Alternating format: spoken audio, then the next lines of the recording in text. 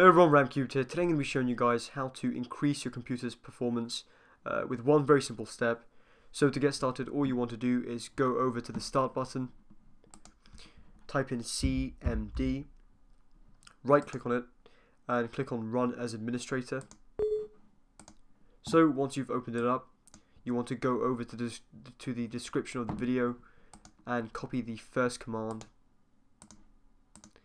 and you want to paste it in the CMD and press enter. Now once you've done this, you want to go over to the description again and you want to copy the second command and you want to paste it in the CMD and just press enter on your keyboard, and you should see that after you reboot the computer it should take effect and it should increase your computer's performance.